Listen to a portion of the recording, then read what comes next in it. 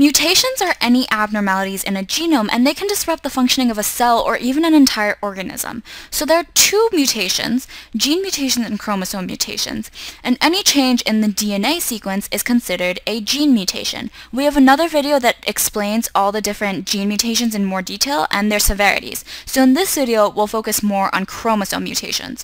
Chromosome mutations are generally much more serious because they involve a lot more genetic information, because we're talking about either missing a piece of a chromosome or having an entire extra chromosome. These mutations are caused by what we call nondisjunction, which is when chromosomes fail to separate properly during meiosis. If a cell ends up with an extra chromosome, we call this trisomy. And so you can see this is the extra chromosome, trisomy, and you can remember tri refers to 3, and so trisomy is when there are 3 homologous chromosomes in a diploid organism. Another way to think about it, there's an extra chromosome in the normal diploid count. And if a cell is missing an entire chromosome, this is called monosomy. And so mono, 1, you can think there's only 1 homologous chromosome in a diploid organism. In other words, the diploid count is short 1 chromosome. So there are 2 different ways you can end up with nondisjunction. Either the homologous chromosomes fail to separate during meiosis 1, so it looks something like this, and then the mutation passes on to the sister chromatids because they're exactly identical.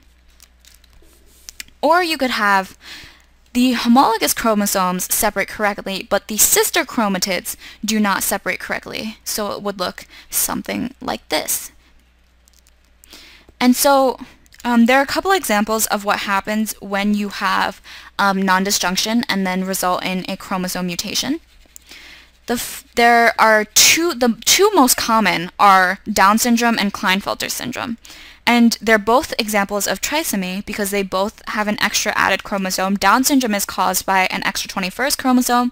Klinefelter's is caused by an extra X chromosome within a male genome.